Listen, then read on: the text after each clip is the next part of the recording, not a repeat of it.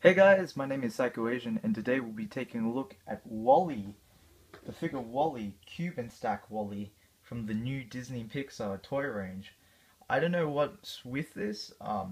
Disney Pixar, if you haven't watched my Eva video, has sort of released all these Disney Pixar, I probably said Disney Pixar so many times in one sentence, figures over this few months. Not many figures, a couple of different size figures, and to be honest, they look pretty cheap, some of them. Eva and Wally are probably the best looking ones out of them all so far, but they still have little problems, but they are very recognizable. So yeah, let's take a look at it. So first off, taking a look at his accessories, you only get two.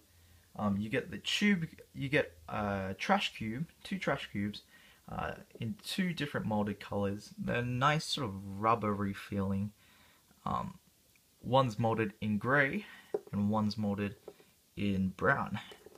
And it'll go into a gadget that he has later. So let's actually, those are it. So let's take a look at Wally himself. So Wally himself looks pretty damn good. Let's focus first. Yeah, he's really good looking for a Disney toy, I have to say. Some Disney toys look pretty bad, especially in this range in this line of Disney toys. I mean, looking at Mr. Incredible and Nemo, they looked pretty bad and cheap. With him, some parts feel really cheap, but some parts feel really good. He's got a really nice sculpt to him. I mean,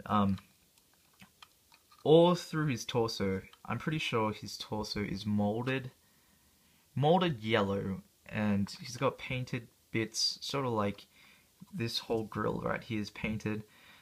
That's a sticker. That's all painted. He's got a nice wash, if you can see, going through cracks to sort of define them, sort of make them pop, really. So yeah, it's really cool. All this silver is painted, and it's painted pretty clean as well. It's okay. I mean, the yellow is bleeding through a bit. You can see the yellow bit, but everything's pretty cool with him. His detail is pretty sweet. His eyes are painted in glossy black, so they look like they're reflective, and they look like lenses. He's got a nice sort of bullet gunmetal grey, nice light gunmetal grey there. So nothing's badly painted. It's actually a really decent paint job. It's actually a pretty good paint job, and the details are actually pretty nice. Just taking a look at them. I mean, he could have more paint on here. These are just basically molded black and molded grey, but yeah, they're really cool. So let's actually take a look at what he can do, his gimmick. Eva had a gimmick as well. She had two gimmicks, but Wally only has one. So let's take a look at his gimmick. So first of all, you have to open his hatch, then you have to pull this back, and that will create a hole. As you can see, it actually states on the back of the packaging, which I'm sorry I'm not showing to you, but I just sort of threw it away before I had the chance to show you guys. It actually has the same markings as the trash cubes do.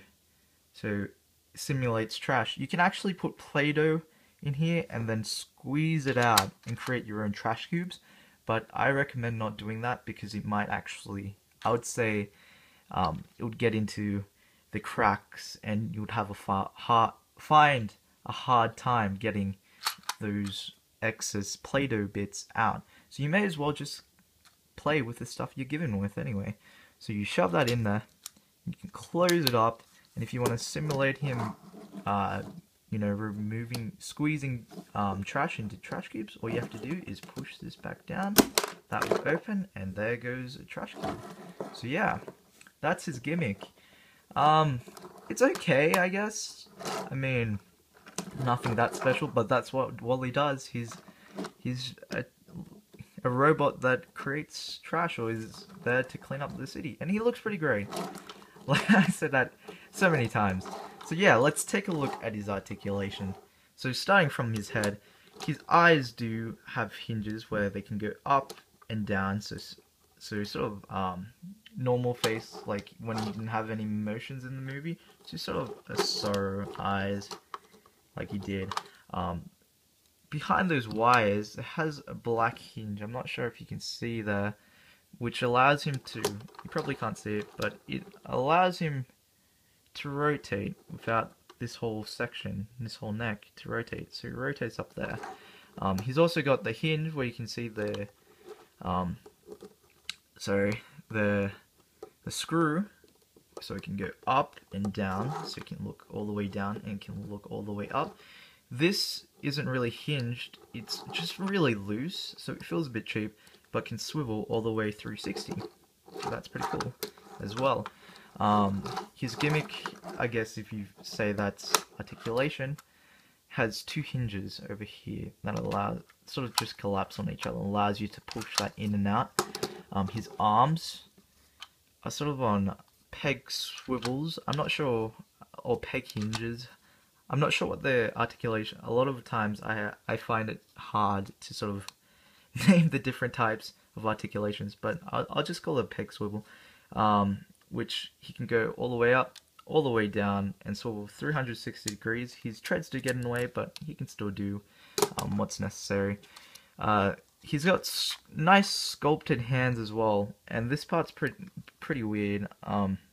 He can rotate at this part of over here, but he's got these sculpted joints that look like his hand can swivel up and down, but they don't, so that's unfortunate. But his fingers can clamp in and out. His two fingers go out and come back in, but his thumb doesn't move. So yeah, his legs don't do anything. He's just got wheels, so unfortunately there's no tread action, but he can, however, roll. For some reason he can only roll to the left. I don't know why. But yeah, he looks great. If you want a Wall-E toy, I'd say get him.